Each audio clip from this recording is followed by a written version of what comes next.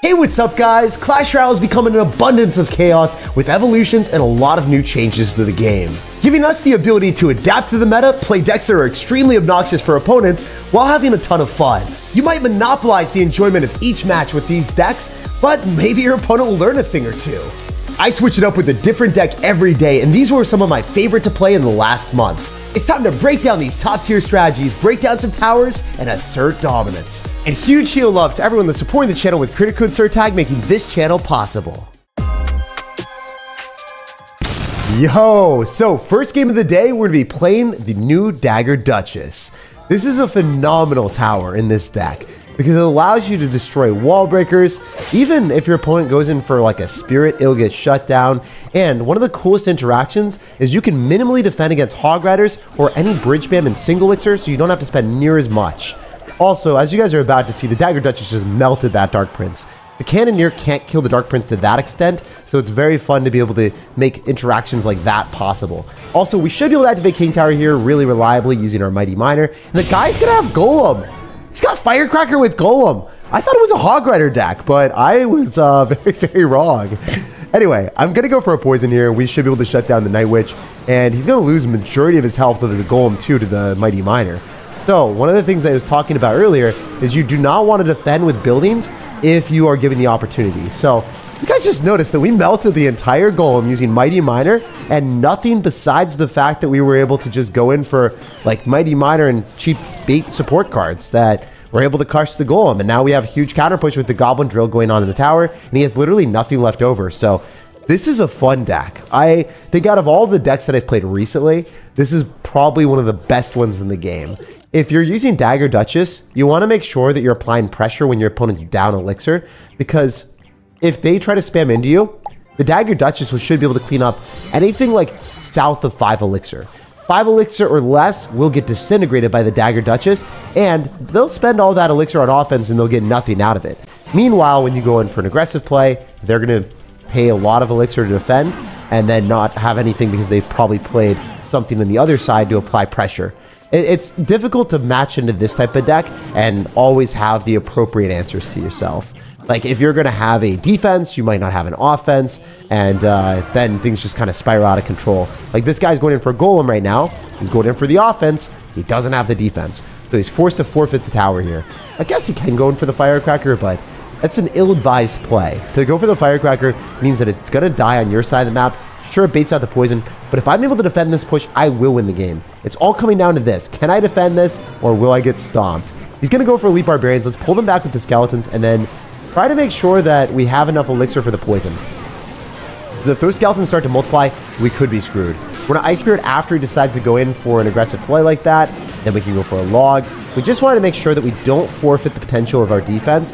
So that's why I went in for the Ice Spirit after he went for his arrows, just making sure that we have that capability of not getting predicted by spells. Wait, this guy is so aggressive. Wait, what if we just pull his Elite Barbarians back? His Elite Barbarians started a little bit closer to our tower, where they ended up is like closer to his side. That's ridiculous. They were on their path to the right-hand tower and not even close to the tower that he wanted to take. Yo, we got to give against the Panda Schemes. What's up, man? So our strategy right now with this deck is to spam evolutions, as it typically is. But when you're aided by the 3-card cycle of the Mighty Miner, you can cycle Bomber, Skeletons, Ice Spirit, and get back to a Drill, or go and spam Tesla so you can get to the evolution on defense. It's ridiculous. This is one of the best decks in the game right now for that reason. Also, it does primarily play the Dagger Duchess just because it allows you to defend minimalistically in single elixir and counter Hog Riders and counter Win conditions that you typically wouldn't. Fortunately, the Hog Rider got a hit there because our Dagger Duchess ran out of ammo. The best way of punishing the Dagger Duchess is playing in double elixir, where you can spam a lot more elixir on the field. But in single elixir, when there's less units, the Dagger Duchess's efficiency on defense for pause elixir trades is unrivaled. She's better than the Cannoneer in single elixir by far. But when there's more units on the field, it's kind of a different story. So you want to be playing aggressive when your opponent doesn't have the potential of doing anything besides dropping like less than 3 or 4 elixir, or maybe even 5 elixir into your Dagger Duchess, because you eat it alive, and then you make them kind of cry because they're wasting elixir every time they spam into it. So again, the big benefit of playing this deck is the quick card cycle. So there's no way he's ever going to be able to outpace our Tesla. We should be able to drop our Tesla in the middle in this particular placement. And even if he earthquakes, you guys will notice when he goes in for a Hog Rider earthquake, he's going to miss the tower or he's going to go miss the Tesla. He has to pick which one he wants to hit. And actually, he's going to hit nothing. Wait, he's going to get hit up with damage from the Evo Bomber. Shield your eyes because this guy might not be able to shield his tower. He went in for a log and a firecracker and wasted an absurd amount of elixir. I only spent 2 elixir there with the bomber, and he ended up dropping a solid 5 to defend that. And he's down so much right now. He has to go for a Tesla and still be on the back foot against our Goblin Drill. And we still got damage through the Tesla there. That's a 4 for 4 trade, and he dropped things on defense, and he still got a bad trade there. That is so funny to me. Anyway, we can now go in for our Tesla again, and we'll show you guys the power of the evolved Tesla. We can go in for an Ice Spirit here. Notice how he's earthquaking, but he's not earthquaking on what he wants. He's literally going to earthquake on the wrong thing. Then we can go Ice Spirit on top of the Firecracker, and watch if the Firecracker doesn't do as much damage as he's hoping for. He'll just get one shot on our tower. And then we can go in for a Bomber as well. We can spam our Ice Spirit and then Skeletons. And I'm pretty sure the Hog Rider gets 1 hit on our tower, max, if that. Yeah, it only gets 1. The Evolved Bomber, though. Wow. Wow. Wow. Wow. That's an entirely different story, my dude. That's 2 hits. That's 3 hits. And you're out of here. My man struck out.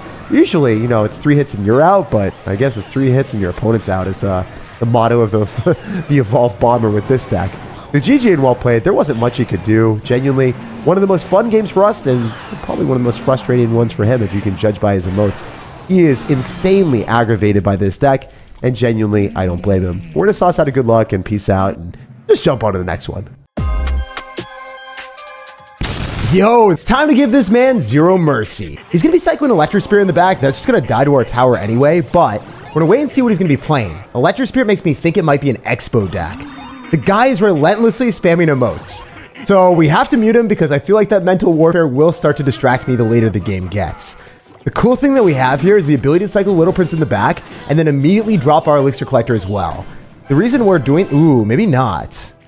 Yeah, you know, what we can do is we can go for our P.E.K.K.A. really close to the Fisherman so the Fisherman doesn't pull the P.E.K.K.A. And the P.E.K.K.A. stays locked on the RG. That was good. Because we dropped it earlier, that would have been horrific. Our opponent would have got such a nice trade where the Fisherman would have been able to pull the P.E.K.K.A. off the RG. Now we have huge counter push here. We could even go in for a Giant as well if we really wanted to play aggressive. I think the P.E.K.K.A. snatches 1 hit on the tower, maybe 2 if we're lucky. Yo! I'm so happy I didn't zap that and overcommit. We can go in for our Bomber in the back. Gonna be able to splash onto the Ghost, and I think we're in a pretty good spot, dropping the Bomber as far back as we can, with it still locking on the Ghost, giving us more time to augment it with the Dark Prince, possibly? Yes! Wow, I timed that really well.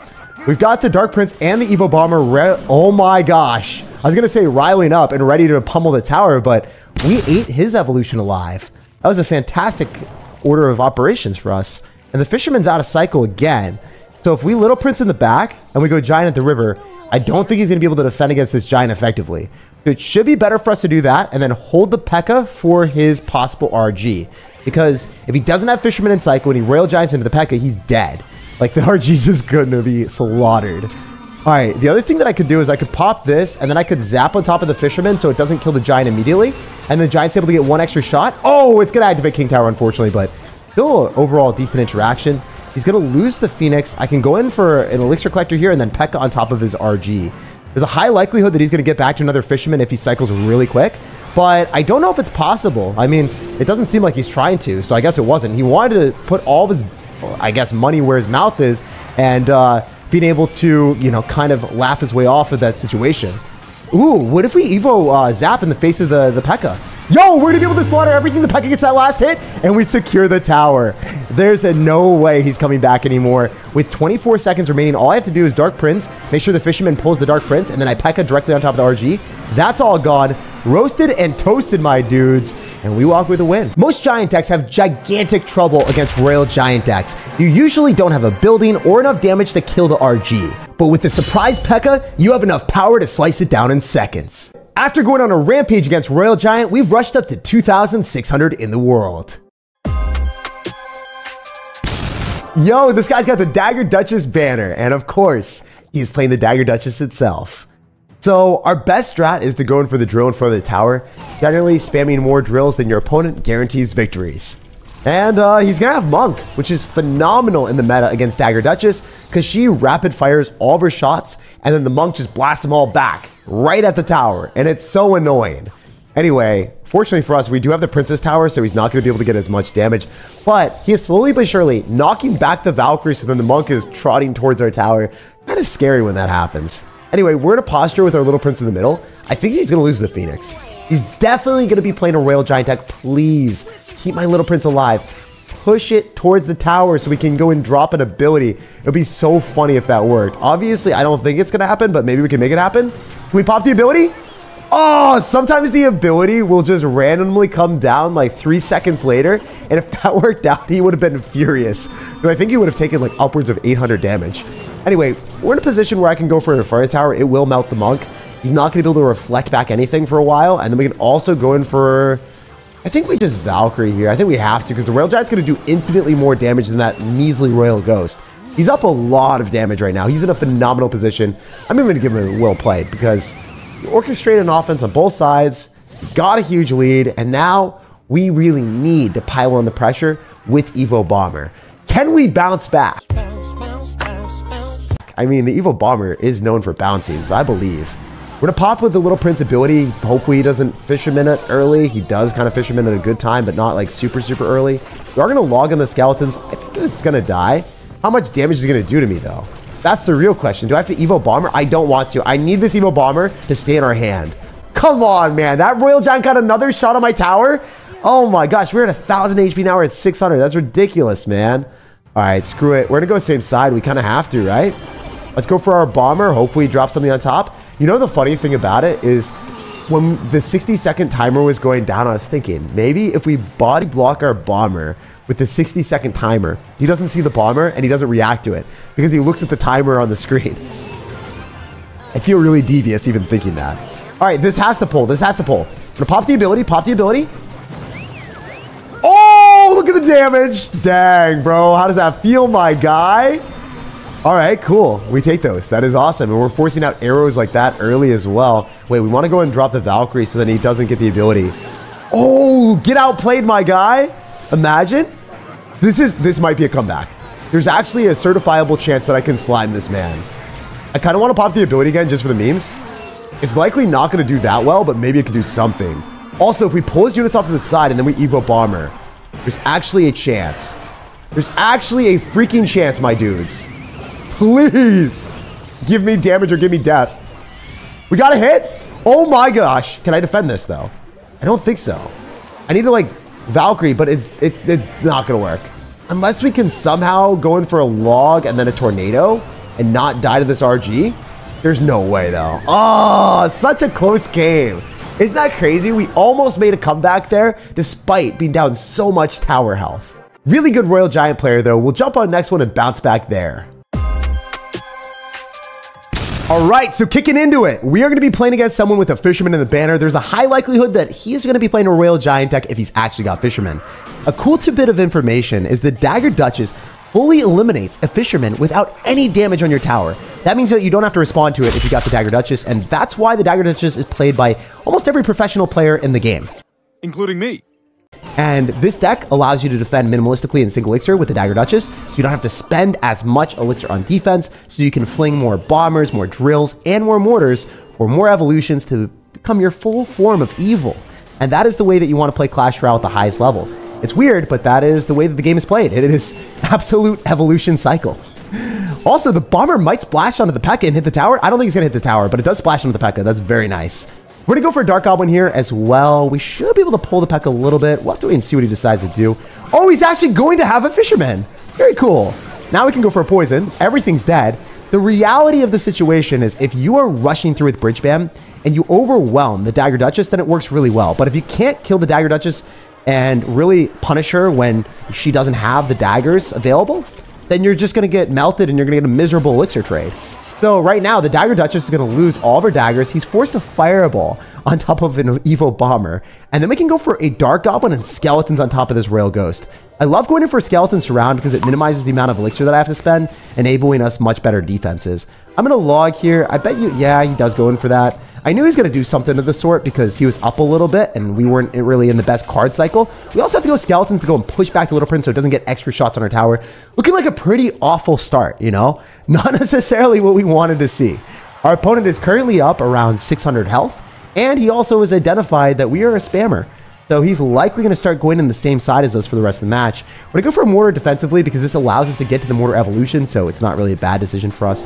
Ooh, what if we go Ice Spirit and then we go in for a bomber here? The Ice Spirit might jump, enabling the fisherman to just stay in place so then we get extra damage. Might get another shot. That would have been so funny. Anyway, we can go in for skeletons again on top of the Royal Ghost. The Ghost is toast. And then we can go in for a drill here. Oh, you know what we can do? I might be able to just get away with this, spending way less elixir than he wants me to. So I should just be able to go skeletons here. Look at the goblins. The goblins are mobbing on our man. And then we can go for an Ice Spirit because the goblin's going to be able to finish off the Mother Witch. And that worked out so well. I'm actually going to sack the Evo Bomber here so the Dark Goblin stays alive a little bit longer just to meme this man. I think the Dark Goblin takes tower. Yeah, he's just dead. He doesn't want to play anymore. He knew he was forfeiting the game to poison, so we walk away with a win. GG, well played and peace out, brother. As you can see, this deck's got really solid defenses with the Evo Mortar, being able to blast goblins on top of whatever spam your opponent's got. While you've got the Ice Spirit to stun, the Log to knock things back, and the Dark Goblin and Bomber for high damage. All right, we got the last game of the day. What's up, Mr. King? What's up? So, I wonder what Red King is going to do because y'all already know we've been playing against a lot of Golem decks today. I think that, you know, we're due for some cycle spam. I think that this guy is probably going to deliver on that since he's going to be running Evil Archers, it looks like, and a Valkyrie. So, it could be a Goblin Drill deck. It could also be a Mortar deck like us. I didn't expect that Archer to hit that Miter. I thought it was totally out of the vicinity, but a little bit unfortunate. Ooh, I literally almost dropped my Mortar behind my tower. If you guys have done that before, let me know down below in the comment section. It is one of the worst feelings of the game, especially if you're matching into a Royal Giant deck like we are. Because when we see Fisherman and Phoenix, it's telltale signs that your Royal Giant is right out of the woodwork. It's going to be popping through soon, and we're going to be catching that with Mr. Fisherman. Oh, wait, what? There's no way. Seriously? Is that the strategy? Oh my gosh. Another Mega Knight player too? Wow. I've never seen a Mega Knight deck with Fisherman in this meta, at least. That's interesting. I would love to activate King Tower with the Mega Knight, but I felt like it wasn't going to work out because the Ram Rider was able to dissipate the rest of the Mortar. And if we Ice Spirit here, it's just not going to work. We'll pull it to the middle, the Mega Knight's going to die, and it just doesn't have enough health. If only we could grant the Mega Knight slightly more health to be able to pull it to the King Tower with the guards, but it didn't work out in our favor. So I wonder if we can go for a poison here on top of the Archer. It's a weird situation where I think going in for the Archer Queen is better. But at the same time, this man messed with my mental, and I thought that our foolproof plan of cycling mortars, going opposite lane, and engaging in minor poison cycle would be the way to win. But since we're matching into someone that's played a bit of a different deck that I've never matched into before, I might have to switch up my strategy.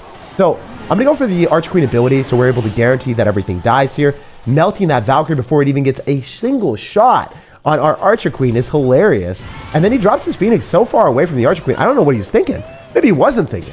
I don't know what this guy's doing anymore. Yo, he's just zenning out, I guess. So we're going to Ice Spirit. We're going to go in for a Miner. And we'll also hit him up with the Royal Ghost. I think that our strategy here hinges on the fact that we can go in for more poisons. So we can go pull for a poison on top of the Archer and then also the rest of his stuff. It's obvious to me that he's not going to be able to break through because we just drop our defensive mortar. We then go for a lower Archer Queen. And then we eat the Archer from the other side because it doesn't matter that much. You always have to decide what damage is meaningful, what matters. And if you look at something and you realize it doesn't matter, don't defend it. You can defend the Archer on the left-hand side and you would lose the game. Or you can decide, hey, I'll defend the big push that's barreling down in the right, and then we're in a pretty big advantage. So, strategy for us is probably go for a Royal Ghost on top of that. We can go in for guards since they do a lot of damage if we wanted. I can also Ice Spirit and use a Zap and a whole bunch of other stuff if we need to. I think that doing this is ideal. We can definitely go in for an ability if we wanted to, but I don't think it is necessarily mattering. Then I can go for a Miner. Then I can go in for another Mortar, so then the Mega Knight jumps or walks towards that. So then we can use our guards to finish off the rest of the Mega Knight with no splash damage hurting us. Also, this guy's got a lot of splash damage. I mean, he's got the Valkyrie, he's got a Mega Knight. The deck is pretty weird to play against. This really looks like the epitome of a mid-ladder menace. I'm going to Miner here, and then I can go in for the Mortar to shut down the Ram Rider. Even if he decides to spam us with the Mega Knight, I can Ice Spirit, and then I can also go in for an Archer Queen on the other side. So the cool thing that we have is the ability to shut everything down with a minimal amount of elixir invested. I don't love the fact that he played that super well though. These archers are going to be a pain in the butt, and I do have to zap so that we don't lose the archers. Also, looking at that amount of damage that he just got, this game is becoming extra spicy. Wait, we can go for a mortar? I kind of messed that up. I don't know if that's in the right-hand side. I don't think it is. Yeah, it shouldn't be targeting the correct lane. Unfortunate. We can still go guards. Should be fine. I wish that the mortar was targeting the right-hand side because that would have given us a pretty sizable advantage to guarantee that we win this game, but I mean, I didn't get it. I'm going to go for a poison now, and then we're going to have to use our mortar on defense again. I don't know what side he's going to go in. I think it's probably going to be left, and he does go left. Let's go here. Go Ice Spirit as well. I think that we're probably fine if we can get a good zap down. I don't know if we kill the Ram Rider. Oh my gosh. That was inches away from devastation, my dudes. That was so close to losing the game. All right, we're definitely going to go poison. He's definitely going to have some problems here if we Evo Zap. And then I think we can just continuously spam stuff. Because if you think about it, this mortar will be able to pull the Ram Rider. And then we can poison and then zap and win the game. So our strategy all hinges on this poison coming down fast enough. I think it barely does. And then I think we win the game off of that one. Yeah? GG. All right, cool. And you know, the banger with a bounce back when we were down and out, it looked like I was 100% screwed. But you never give up with this deck since you're outdamage your opponent's fireball or poison cycle of their own, because you have a faster card cycle to get more spells and minors on the tower, while they're just slowed down by their other cards in their deck. The Ram Rider Phoenix cycle impaired his deck, so he just couldn't keep up with our spam. Blast the like button with the baby dragon if you enjoyed today's video, subscribe for more daily content, and have an amazing rest of your day.